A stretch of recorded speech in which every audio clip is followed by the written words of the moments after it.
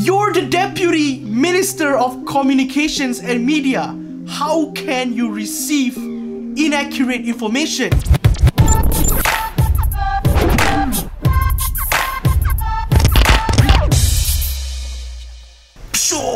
What's up, Sahas? This is your boy Shoya-chan here. Today we are going to make a response video.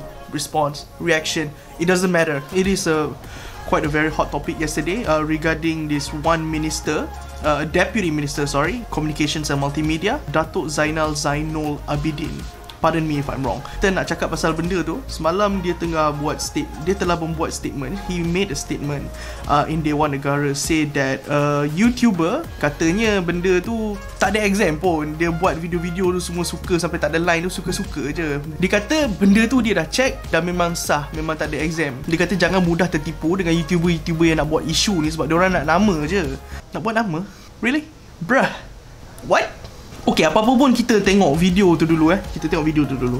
Dan untuk pengetahuan Yang Berhormat juga, adik yang tersebut, yang tadi ni YouTuber, tidak ada exam. Kita dah check lah. Mana ini dia pandai. Jadi kadang-kadang untuk kita sebagai Yang Berhormat, jangan mudah tertipu oleh kadang-kadang YouTuber dan orang yang untuk membuat isu.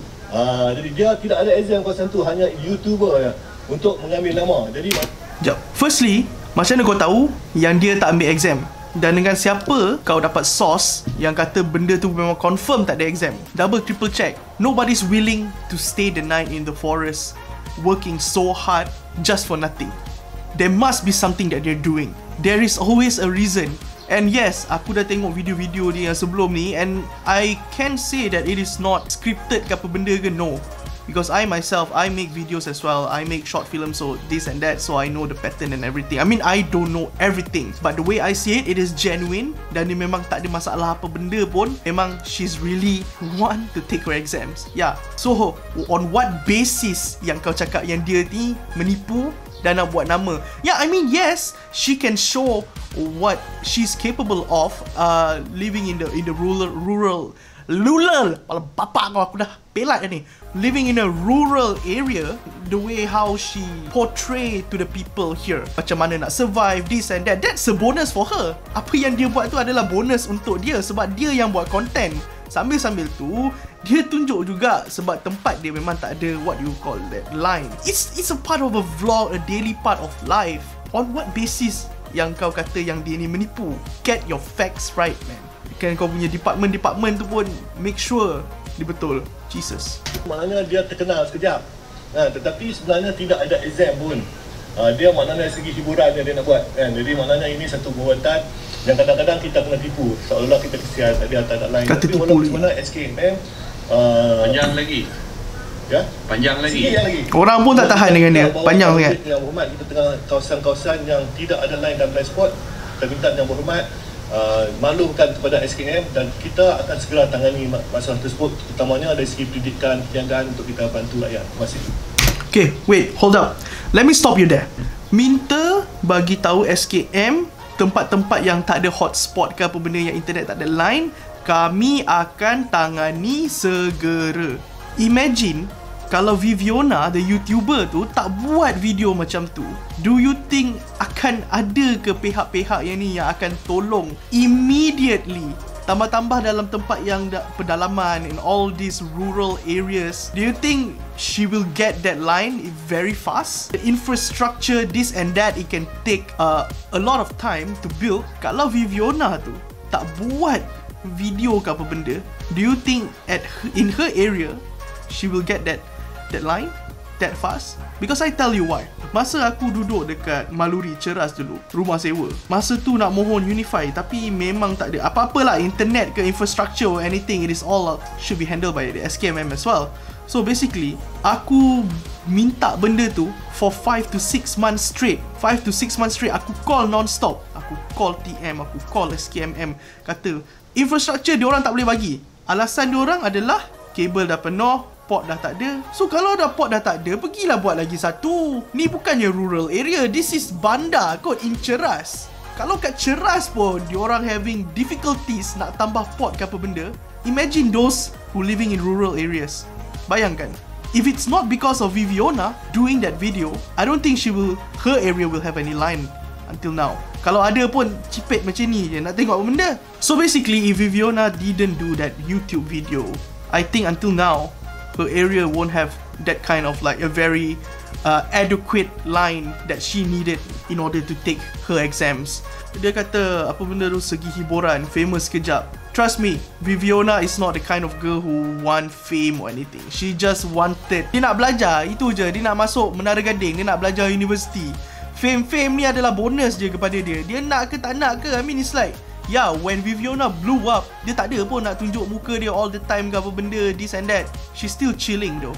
So lepas kejadian benda tu, the Deputy Minister of Communication and Media pun sudah apologize. Dia pun dah minta maaf kepada Veveonah sebab dia dah receive inaccurate information. I mean it's like, you're the Deputy Minister of Communications and Media. How can you receive inaccurate information?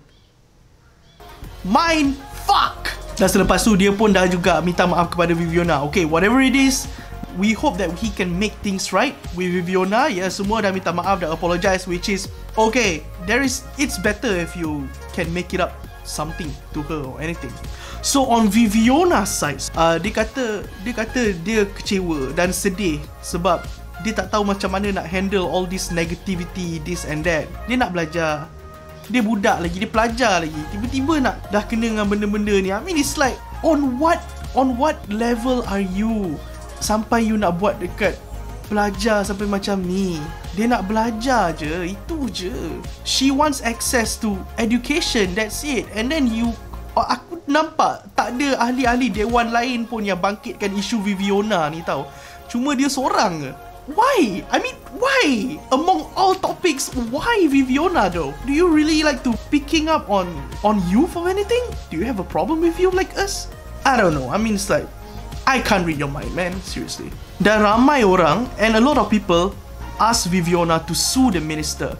But unfortunately, kalau ikut rule memang tak boleh sebab apa-apa yang disebutkan dalam Dewan Negara ke memang tak boleh dibangkitkan atau bawa kepada court. So memang Veveonah tak boleh nak saman the deputy minister. But I think kalau kita tengok personality si Veveonah ni, I don't really think yang dia ni akan saman. Walaupun even it is possible, I don't think that Veveonah is going to saman the minister because Veveonah, you're wonderful, you keep being you go girl, you can do it. I wish and pray all the best for you, Veveonah. Cheers. The moral of the story is, doesn't matter you are a deputy minister, doesn't matter you are a minister, even though you are in the Minister of the Communications or Multimedia, you have to set an example. As a deputy minister or a minister, tunjukkan contoh yang baik dan jangan sebarkan benda-benda yang tak sepatutnya, yang tak betul. Aku memang geram bila aku bangun-bangun baca benda ni. I mean it's like, what?